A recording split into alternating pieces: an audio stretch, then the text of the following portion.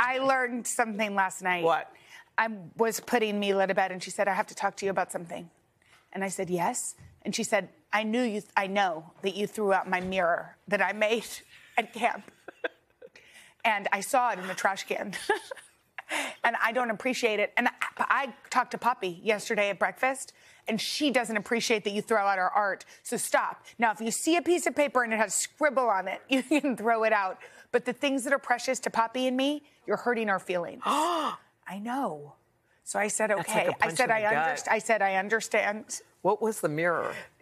I don't remember throwing it away, but I'm sure I did.